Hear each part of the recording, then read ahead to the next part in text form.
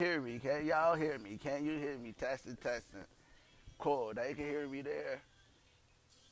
Okay, you couldn't hear me. I just saw my mouth moving. My bad. I didn't know my mic frequency thing wasn't working. But anyway, so I'm gonna start all over because I see we got some people watching on both channels. So I'm gonna start all over. So I wanted to get into this Lil Nas X reaction.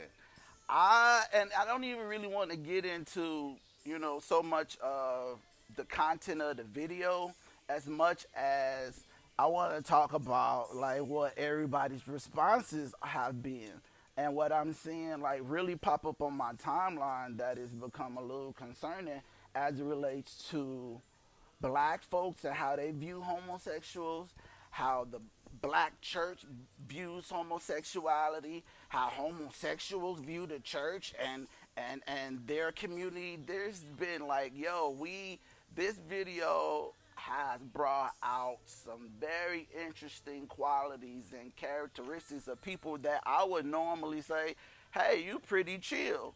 But the truth of the matter is I feel like this.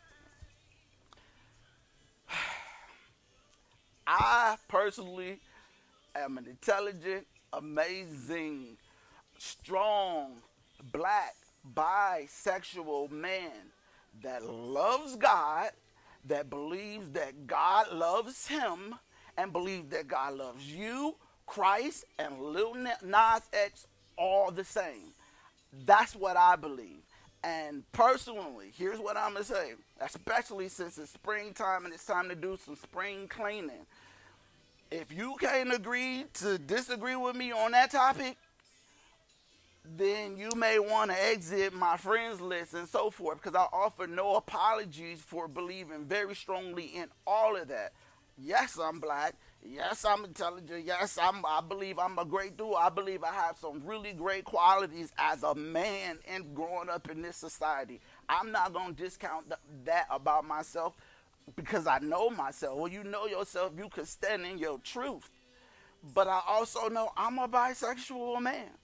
I also know where my attraction lies. I have dated some amazing, amazing women. And I have dated some amazing men on all spectrums. Light skin, I'll go up and down, listen. And one thing that I've realized from the whole experience is that we all human. Everybody trying to make it in, everybody trying to figure out life just like the next person. So why we continue to divide and cut each other down is beyond me. Especially from a church perspective, to see how the church responds and continues to respond to the presence of homosexuality in the church when it's so rampant, it's disgusting sometimes. I can understand why homosexuals feel the way that they do and anybody else struggling with their sexuality feel the way they do about the church. I've seen it firsthand how the church has the propensity to ostracize as opposed to include. And it's an ugly thing. And it's causing this knee-jerk reaction where people are now responding to the church with middle fingers up. And I don't think that that's the response that we need either. The church, especially the black church, yo, we don't need to be cutting. I mean, we got so many sections of this. It's ridiculous. It's ridiculous how we have compartmentalized even the church. If the pandemic didn't do one thing, it shut all of that down. You can tune in to whoever you want to tune in to now. Go for what you know. Go for what you believe. Because ain't nobody looking at you and telling you that you're not qualified to be there. Ain't nobody judging you when you sit here and seek a relationship with the God that we all saying we hear and want relationship with. The judgment has to cease. The judgment has to cease. Because by those same standards will you be judged. And I guarantee you, from the OnlyFans that I've been seeing, Listen, it's nasty across all spectrums. I mean, ain't nobody exempt from the nastiness that's going on as far as sex is concerned. And all wires are getting crossed. All wires are getting crossed, and we are approaching a generation that are saying F the lines, blurring all of it. Because the truth of the matter is that it's always been blurred. Let me tell you, I know so many straight people who are living straight lives, but I know so many straight people who used to be, but decided to pursue another path, and that's cool. Like, yo, no disrespect, more power to you. But the spectrum ain't never been nailed in stone. We not gonna talk about the high school experiences that everybody, the grammar school experience. We know, we not gonna try to act like it don't happen. We not about to act like that, people. It's happening. It's happening. We nasty. We been freaking before OnlyFans. It's just now being publicized. And the truth of the matter is, it's in the church. It's in the White House. Like we just had a president who said, I grab women and we voted him. You said, yo, give me more of that. We want this guy. We believe in those principles. Yo, we not about to try to act like what Lil Nas is displaying we ain't seen before in some variation, shape, form, or another. Like, yo, if you watched the video, truthfully, you would have caught a lot of symbolism. Yes, the video was very erotic. It also had a lot of symbolism. And, I'm not going to get into it. I ain't here to dissect the video. What's concerned me more is how our response to it and just how we are coming at it. Man, I respect everybody on my timeline that don't believe in God, because I know I got a bunch of them, a whole bunch. I respect y'all. I ask that you respect me the same. Because I do.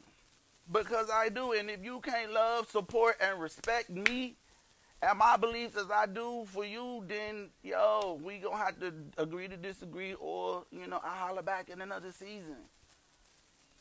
But the anti-gay, the anti-black, all this, yo, we gotta cut it. It's dead for me. It's dead. And I rarely even go live.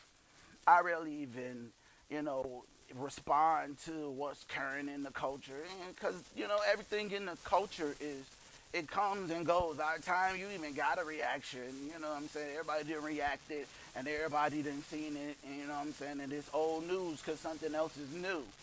So I rarely even pause for this, but I'm only pausing because of the responses I'm seeing on my freaking timelines, and it's like, yo, y'all real ugly today. Y'all real ugly. It's bringing out some real ugliness, and I think we need to talk about it. Let's not ignore it. Church folks, gays are mad at y'all. Y'all have done the gays wrong with your judgment. Gay folks, you may have to forgive the church folks because they know not what they do. They know not that the God that they saying that they profess and believe, if he actually gonna meet them on the other side, he's gonna meet them to talk to them about all of that judgment that they passed on you in their life. And trust me, by that same measurement will you be judged. That's the good book. You can't avoid that if you're a believer. That's the promise. Black folks, gays are hurt by black folk. Like the black community, the way we do gays, and like we got our own issues.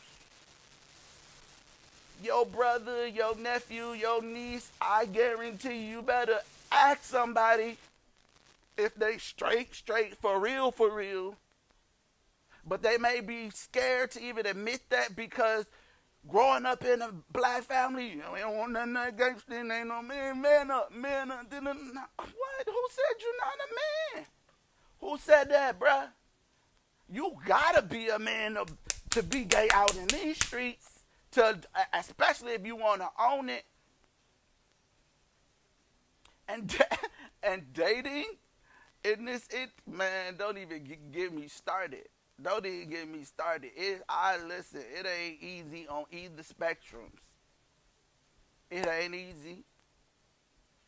I just wish we get back to a point where we, you know what I'm saying? I'm gonna say this, I'm gonna shut up.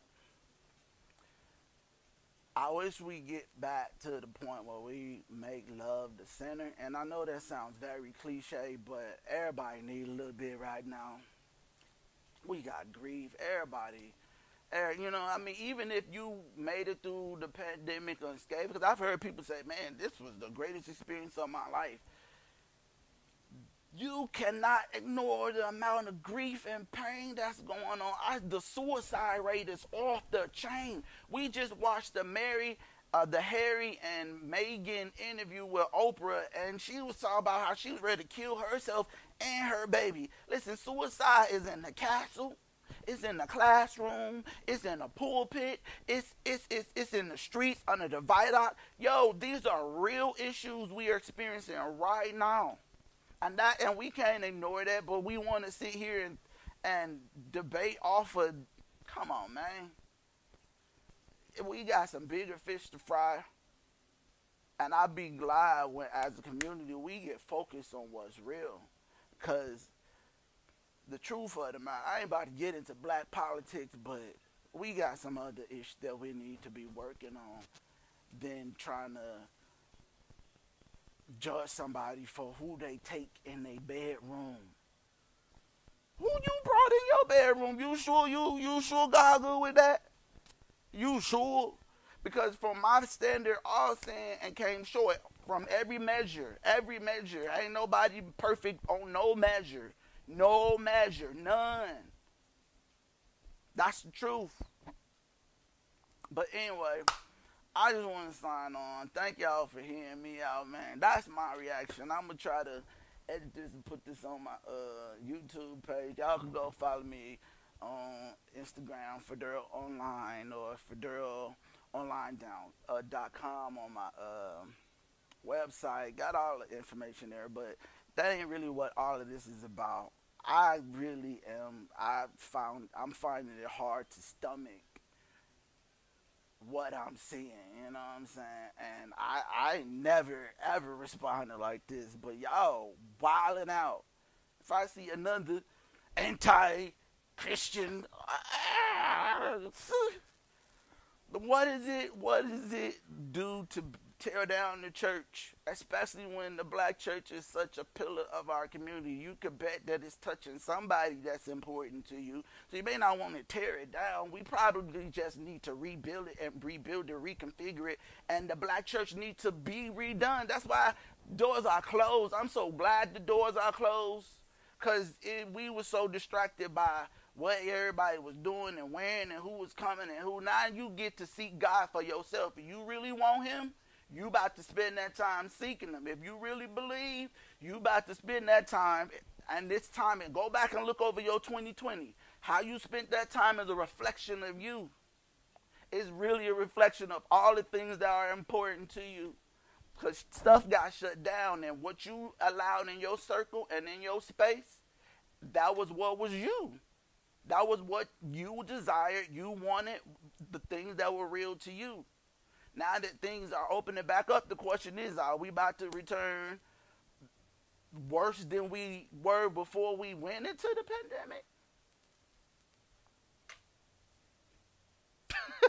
pandemic? You ain't learned nothing. You ain't talked to God. You ain't prayed, said, Lord, Lord, nothing.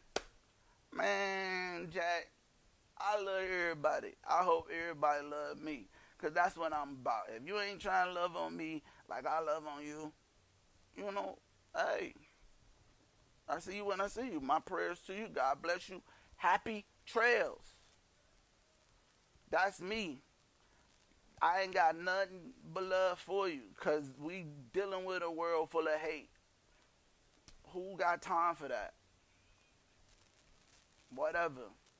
So with that said, this is my live. I appreciate y'all for listening. I'm about to sign off. Go get some of this California sunshine. Cause man, I may need to just stay off of the net a little bit. Cause y'all didn't work. I mean, if one more person inbox me about yes, I seen the video. This is my reaction. You know, my reaction ain't really to the video. It's to the reactions to the video. The video was erotic. A lot of messages. I get what he's saying about call my name. Supposedly Montero is his name. I'm not a big Lil Nas X fan. I thought the video was okay. All right. I didn't even know Lil Nas X. You catch them lyrics too?